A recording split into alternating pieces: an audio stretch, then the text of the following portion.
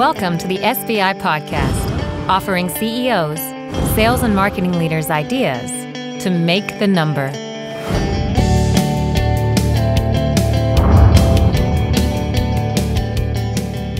Welcome SBI podcast listeners and video podcast viewers. My name is Christina Dieckmeyer and I'm the Director of Marketing at SBI, a sales and marketing company dedicated to helping you make your number. I am joined by my co-hosts, Mike Drapeau, partner at SBI, and Kevin Avery, senior consultant at SBI. This is a weekly show, and its purpose is to help you make your number as we debate some of the most pressing topics that senior executives are facing. Welcome to the show. Today's show is titled, Are You Too Quick to Pull the Comp Trigger? And centers on how you decide what to pay your people, specifically those responsible for driving growth. We cover the topic of compensation planning in detail in our report, How to Make Your Number in 2016, on pages 178 to 179 if you'd like to follow along. So let's get started. I wish I had a nickel for every letter we get about compensation planning. Here's just one that captures our point today. Sean, the VP of Sales Ops at an information technology company, writes, "We haven't made any major changes to our incentive compensation plan in several years, either for the sales or marketing departments. But the new VP of Sales wants to make that an area of focus of hers. I have been tasked with finding out the right changes to make, but I am concerned a new plan might spook some of our higher performers. What do you suggest?" Kevin and Mike, what would you say? How can you know the right next step in terms of compensation planning? Yo, Sean, if it ain't broke, don't fix it. No, I obviously we're going to be a little more thoughtful than that. But really, seriously, to net out my thoughts, compensation is the last lever I'd pull. Sequencing matters. If you look at our 5-step sales strategy methodology, compensation comes sort of toward the middle. There's probably 70 things that you ought to do or think about before you actually start fiddling with comp. I won't say never, but I'll say almost never. So I'm sorry. Just one more thing. The thing I would recommend that you do is that you get upstream alignment and then use comp as the last stroke, the icing on the cake. Well, Sean, the first thing I would say is respect your fears. I appreciate you sharing them and you're concerned that something could go awry. And of all the different sorts of improvement projects that I've seen over the years, the one that I have seen fail the most reliably is compensation improvements, compensation changes to the plans. And it's not surprising because it's really sort of like the third rail of Salesforce effectiveness. Touch it, move it, and the chances that you die go up significantly. So be wary. Yeah, so I'd like to address my next comments specifically to sales leaders, heads of sales, and even to CEOs, because I think both of these people tend to like to push the comp button and maybe should be a little bit more wary of doing that. The best sales leaders know that there's a tremendous number of fallacies and simplistic mantras in the sales world. And the best leaders know that one of the biggest ones, one of the most deeply entrenched sort of conventional wisdoms that is that compensation drives behavior. Now, before you throw up on me, what makes this particular thing so pernicious is that it's partly true. Compensation can drive behavior to some extent. And anytime there's nuance, it's more difficult. But the key is, it seems like the easy button, especially when you're flush, if you got money to throw around, but it's overused and there's often better remedies, and it often doesn't deliver you the results and may result in unintended consequences. Let me share two sides to this coin with you. I did some work with a company where they did a 4 times multiplier to pump up sales of a relatively new product. I told them that it wouldn't work, and in fact, it was a dud. Now, am I a genius? Trust me, not in the least. True. Frankly, people on Mars could see that it wouldn't work. Why? Because the sales force felt fear and loathing for the product. It was launched prematurely. It had tons of quality problems. Worse, it touched the customer's customers. So the customers had their hair on fire. They were up in arms. And so, sewage rolls downhill. And so the salespeople were spending tons of time on critical account calls, their customers in the intensive care unit and that kind of thing. And of course, the customers were holding other deals hostage. It was horrible. Now the answer was what? To fix the product. There was no Salesforce magic and no comp juju that was going to remedy that situation. Well, and then on the flip side, When a salesperson is very comfortable with the product, and especially if there's a strong pull from customers for it, salespeople will sell it almost irrespective of what you pay them. You could pay them virtually nothing. They're still going to just go through and sell that comfortable product. So the rub in this case comes when you want them to shift their focus to other products that require more time, effort, and skill. Compensation is often inadequate on its own to drive that sort of change. You know, Kevin, I find that comp is far from a miracle cure, but it can be curative. It all depends. So what I would recommend doing is get to the heart of the issue. And in so doing, you can either head off or maybe even accelerate the rush to change the plan. It all depends. So in speaking to Sean, what I would say is, hey, Sean, so that you can be responsive to new VP of sales and what she wants, I would ask that you look at several different possibilities and present these to her to get a response that allows you to do whatever falls out of that discussion. So the first thing is, what is the behavior change that you're looking for from your reps? What specifically do you want them to start doing next year and stop doing that they've been doing now? So outline that. Number two, ask yourself, what is deficient about the plan right now? What about the current plan is so bad that it will prevent you from making your goals next year? Identify that, be specific. Then ask yourself and get answered, do all the reps understand the plan? Is it clear? Is it basic enough that they can repeat it back to you with ease? Or is it so complex they don't even worry about it? They just get paid and they just let the details figure themselves out. Also ask yourself, how many high-paid performers are you willing to lose? 5%, 10%, all of them? Because when you change the plan and you run the forward and backwards modeling, you're going to lose some of those high-paid players. What's the damage to your business that might result?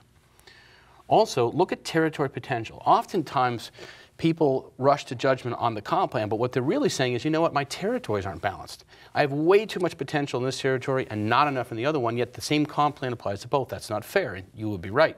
So maybe you can get many, or if not all, the objectives attained by adjusting territory potential by rep and adjusting the account allocations that come with territory potential.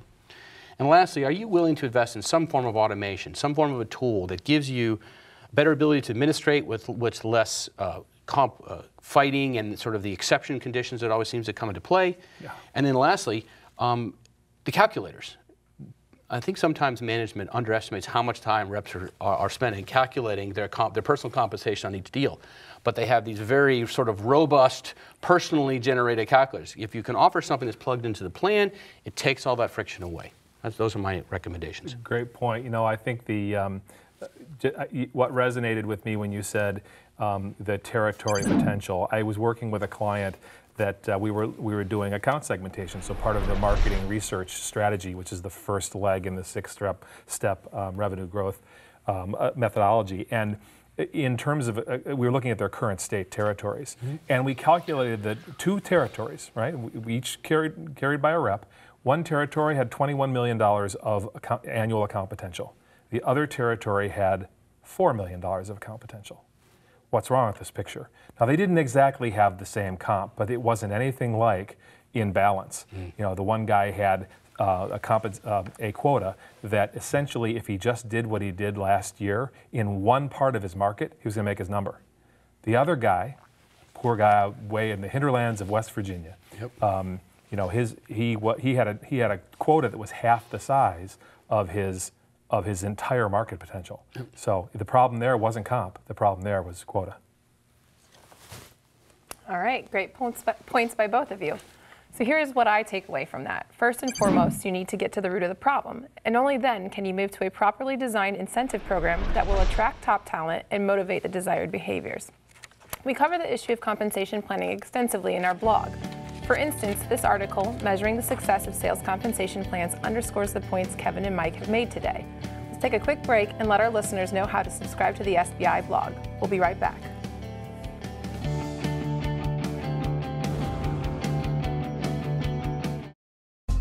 Each day, you receive hundreds of emails, tons of text messages, countless telephone calls, and sit in too many meetings. How do you find ideas to make the number with all this noise? The SBI blog filters all this nonsense for you and presents only first-rate ideas to make the number. Simplify your life. Subscribe to one blog and read the best content. Go to salesbenchmarkindex.com and subscribe today.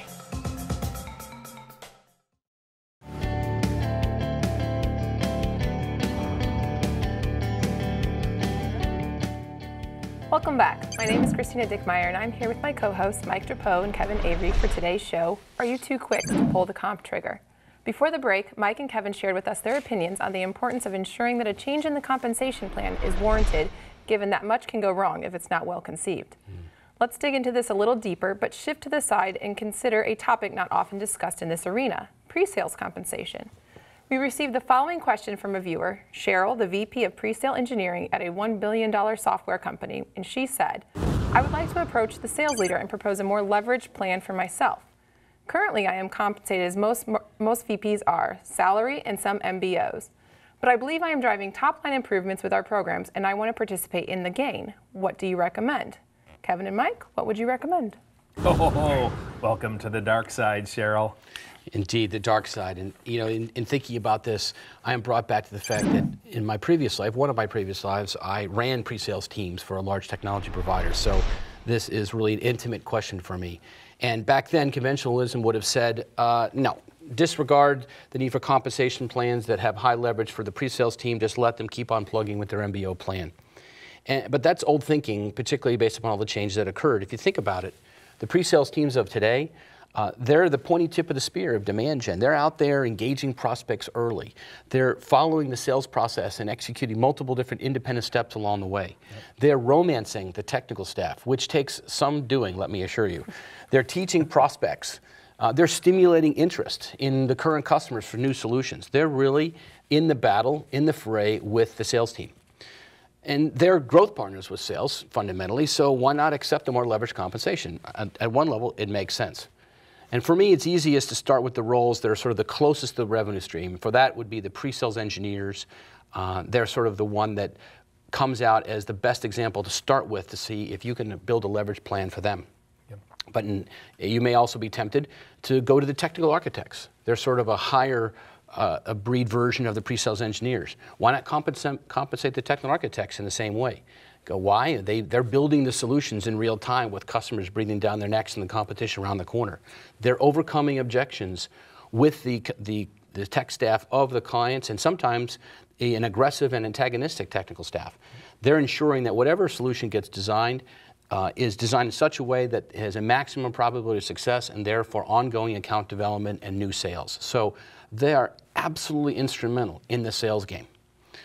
So then you say, all right, well, that's an upside, but there's a downside. And this is the second half of the story that oftentimes the pre-sales leaders don't want to hear about, which is many pre-sales professionals are not used to this sort of severe accountability that comes with highly leveraged compensation plan. If you don't make your number, you don't get paid. And the money that you bring home to the household is significantly less than maybe expectations you set. And so if you want to take that plunge as a group, maybe as a leader and as a group working for the leader, you have to accept the sugar with the salt. Yeah, that's absolutely right. And that's a huge thing that on paper it looks great and on the grass it's shite, as the British would say. Mike, you really nailed that first point. Sales support, one thing we need to unthink or at least rethink is, is in my company the sales support role less show and tell, configuration jockeys, proposal prep, things like that. Mm-hmm. If, as you say, they're out engaging members of the buyer decision team, if they're working independently, if you've got a buyer process map and a sales process, you'll know this because you'll have a separate role called out for major interactions and that kind of thing, mm-hmm. Being driven by the technical side of your sales team. The other thing is I think accountability and measurability is, and as well as comp, have tended to remain in the old world. Mm-hmm. So I think it's time for a change. And spot on about the emotional aspect. And this is not trivial. I'm all T and no F on the Myers-Briggs scale. So this is a particular weak spot of mine. I'm like, get over yourself. But it would be useful to know for me, if I'm a sales leader, how much of the bonuses, the MBOs and things like that, mm-hmm. if you're even on a plan that's not 100% salary, how much of them have been over-glorified entitlements? Because I find a lot of MBO plans in our clients have been something that has become shadow salary. They're just salary, yep. Which means that they are not used to having any downside. Mm-hmm. So I'd tap the brakes a little bit. So here's my advice to you sales leaders out there, if you're contemplating going down this path. I'd want to take it a little bit slow and consider a couple of things. One is, how tight is the relationship between sales and the aligned support people? And what is that alignment? What is each party responsible for directly? And is there a division of labor? I want comp focused primarily not just on the lagging indicator of revenue, but also on the sort of behavioral and leading indicators that are key points in your sales process and in the buyer's process. Let's understand what the value chain is. I'd be inclined to do a pooled comp for most teams, with some leverage, but you also do an arbitrage function, right? You risk mitigate it a little bit if you spread it, because most pre-sales teams tend to be more sort of area focused. You might have several regions, but your SEs work in an area, so that also takes some of the risk down. So unless you have tight 1-to-1, AM to SE, or very discrete 2-to-1, 3-to-1, where it's very clear, you wouldn't want to tie those people directly. And then finally, I'll give you a recent two almost identical clients, different spaces, which is interesting. They had SEs that were pooled, heavily pooled. I mean, now I'm like round robin, catch as catch can. But they had comp for whatever reason. Maybe for a previous regime or whatever, they hadn't changed. Comp was aligned to individual groups of reps. So you had some reps just making huge dough, some of the pre-sales guys making huge dough, and the other guys getting killed, based on the fact that you got the right or the wrong guy. So comp was already misaligned, needed to be fixed. Let me throw a couple on that for the benefit of Cheryl, who's asked the question. If I were to design a plan for the pre-sales engineers, these are some of the things that I would think about. First of all, go get some benchmarks, and I don't mean to invest silly in benchmarking. Just make sure that you've got the OTE, the on-target earnings, are in the right area. But then once you've got those, you're going to need to slice it up differently. Instead of having that old 70-30 or 75-25 plan, when you have incentive compensation, which gives you an upside potential, you have to slide that on down. 50-50, 60-40, and those are areas in which case some pre-sales people may have to take a salary cut to have the possibility of the gain on the upside if they drive the right behavior. So there's a real risk return there that these people are going to have to want to make. Secondly, design the plan so it's aligned with the functional strategy. So with regard to sales, don't just make it in a vacuum. Take this pre-sales plan, align it with the sales plan, in many cases similar metrics, and then make sure that plan is aligned to the functional strategy for sales. Automate the compensation plan so that it can be tracked. So if you're asking the pre-sales people to do something for which you're going to then pay them incentive compensation, then make sure you're measuring it, because nobody will hit the dial quicker and faster than a pre-sales engineer to make sure that they're changing their behaviors to meet a new. They will understand what they're supposed to be paid to 16 decimal places. Oh, will they ever? So look out. They'll build the calculator faster than you can buy it. So. And then second to last is get a compensation committee to approve this. Don't just make this about you and what you're doing inside the pre-sales function. Get a wider buy-in, again, part of that sort of functional, cross-functional alignment. And lastly, watch for the desired behaviors. Do they materialize? Because Murphy's Law runs rampant off of compensation plan changes, right? Unintended effects begin to be released, and suddenly you might even get the desired behavior, but you get more undesired behaviors that weren't part of the picture. So make sure that you're looking out for Murphy's Law as well. Yeah, personally in my career, the places where I've most made a monkey out of myself, and that's saying something, is unintended consequences. I was so sure that this brilliant comp idea was really going to work out, and then it went sideways. So not surprising. All right, great points by both sides. But I think we can all agree that the comp plans for pre-sales may need to change. And again, the comp plans should always motivate the desired behaviors and results. There's another resource that I want to point out to our audience, our quarterly magazine. The SBI magazine also dives into compensation planning in articles like the one in our Q3 edition titled Sales Compensation, Are You in Line or Off the Rail? Let's take a short break and direct everybody to subscribe to the SBI magazine, and we'll be right back.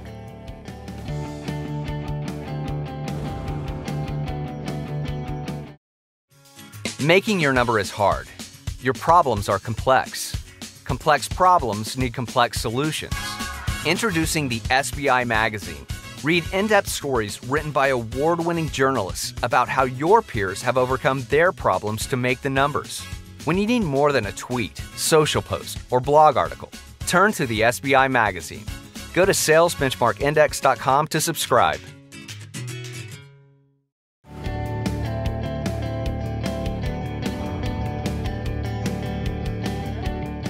Welcome back. My name is Christina Dieckmeyer, and I am here with my co-hosts, Mike Drapeau and Kevin Avery, for today's show, Are You Too Quick to Pull the Comp Trigger? Today we are talking about the aspect of strategy that relates to compensation planning. And in our third segment, let's turn to results. Oftentimes, new sales leaders implement a variety of improvement programs, and one of them is compensation planning. When positive results roll in, it can be confusing to determine just exactly what it was that made the difference. Was compensation a key part of the results achieved? Was it neutral, or possibly was it even a drag to the performance? Kevin and Mike, tell us, how do you know? Well, I love this question, Christina, I really do, because it captures the dilemma we all face, which is we live in this parallel world where everything is happening simultaneously. You don't want to stack the improvement efforts stacked back to back like boxcars. You want things to happen at the same time. So you can't isolate the variables, like we used to say in the chem lab. So if you're looking for a cut and dried answer to be able to say out of the gate every time it's the comp plan or isn't the comp plan, you're really not going to find it, at least not an honest answer. Yeah, you know, I want to go back to early in my career. My first boss, who was a CEO, actually when I was a sales guy in my second job, he used to say to me, hey, give yourself a raise, sell more. Brett Shockley, if you're in the audience, that one never gets old. I've used it 100 times. So my point here is that as a new head of sales, most heads of sales are tempted by things that they probably shouldn't be. You know, it is inconceivable that I can't think of more impactful things to do than to change the comp plan. Comp plan seems so easy, but again, we talked about unintended consequences. But take a look at the SBI 5-step sales strategy methodology. Compensation, the best leaders at the level 5 companies are consistently doing the right things, and they're doing them in sequence where feasible. And comp falls at the end of step 3 of 5. With about 70 odd items ahead of it to consider. So sequence is really important. Here's a few things I would be asking myself, and I would sort of take it up a level. One, I'm coming in new. Where am I coming from, and who am I replacing, right? So unless you're in a brand new startup, you're inheriting a strategy. So are you inheriting a sound strategy or one that's loaded with opportunity? The second thing is there a corporate strategy? Now, let's say that I lost my mind and I didn't nail this down in the interview process, but you've got to figure that out, right? We talked about if you don't have a corporate strategy, you're at the end of the crack the whip, look out. Do my peers have strategies?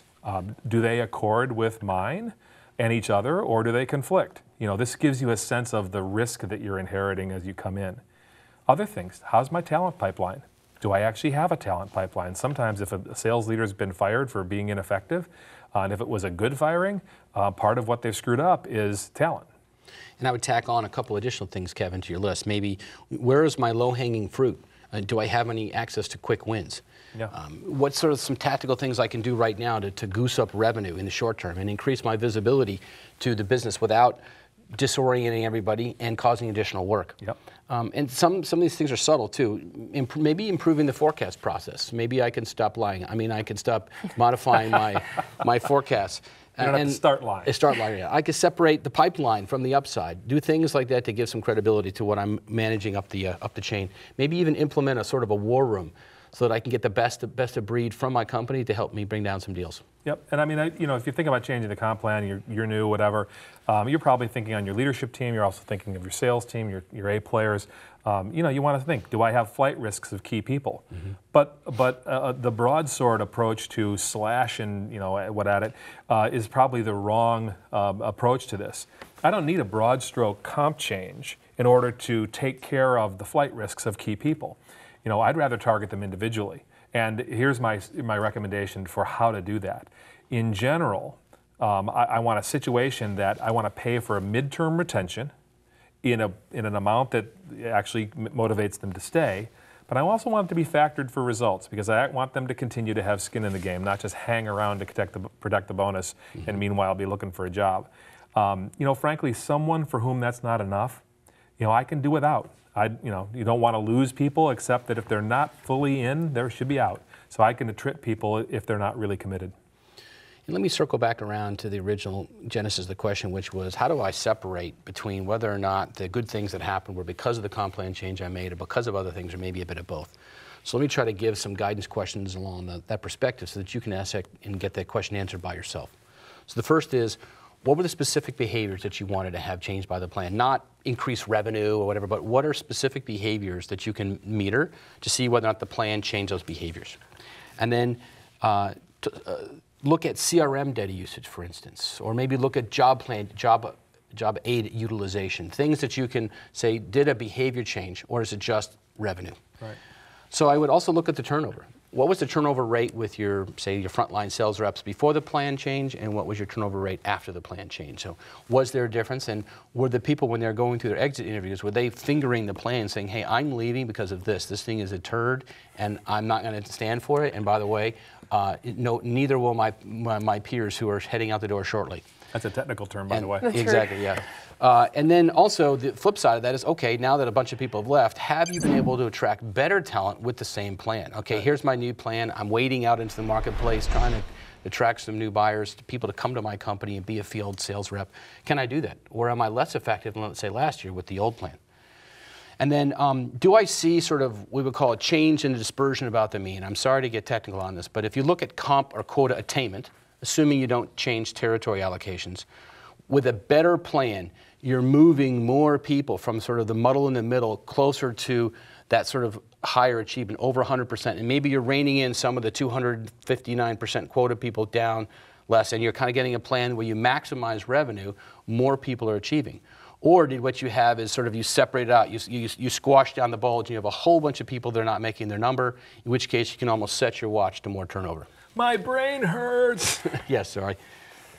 All right. You know, Mike, that was a heck of a list, and it's clearly something you've given some thought to and have some passion about. Sorry about that. I'm stupefied. You know, the other thing I'll say to a new sales leader is this. Remember, you got about 100 days, give or take, no matter what anybody told you coming in the door. And remember that anything that's broken, and you know, at the point of your 100 days, give or take, is going to attach to you like a boil on, well, wherever. Let's say a limpet. How about that? You know, so if I need something extraordinary as an ascending sales leader, the time is now. The CEO, the board, the private equity firm, what have you, is much likelier to give you the amount of rope you ask for early than if you wait and ask for it because you surface your challenges because you haven't done a quick enough diagnosis after your grace period. So the final thing to assess, I would say then, is can I do this myself and can I move fast enough? If not, I need to get me some ninjas. You got any black PJs, Mike? If I told you that, I'd probably have to kill you. Okay then. All right, guys. So what I gained from this discussion is that you must look at all pieces of the puzzle. When looking at results, you need to analyze the data from multiple sources and factor in other critical drivers as well. If you've enjoyed this segment, I encourage you to listen to the July 27th podcast with Bill Sexton, the VP of Sales Operations for Zebra Technologies, who discusses how he consolidated a large number of complicated plans into 5 simple compensation frameworks. We're going to take one more break and direct our audience on how to subscribe to the SBI podcast. And when we come back, we'll wrap up today's show.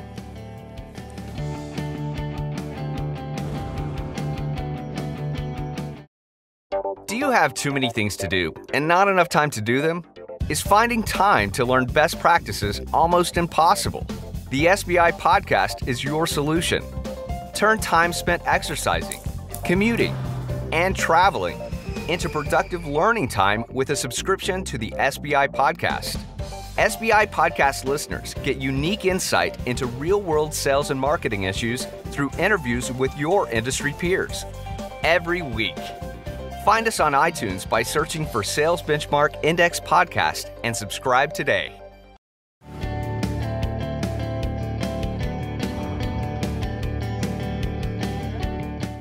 Welcome back, everyone. I hope you've been enjoying today's show. Are you too quick to pull the comp trigger?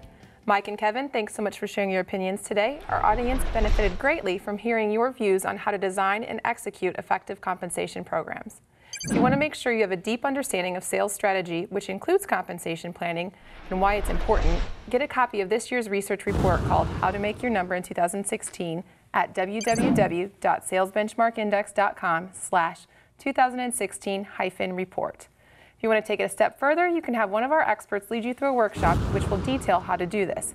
Go to www.salesbenchmarkindex.com/2016-workshop.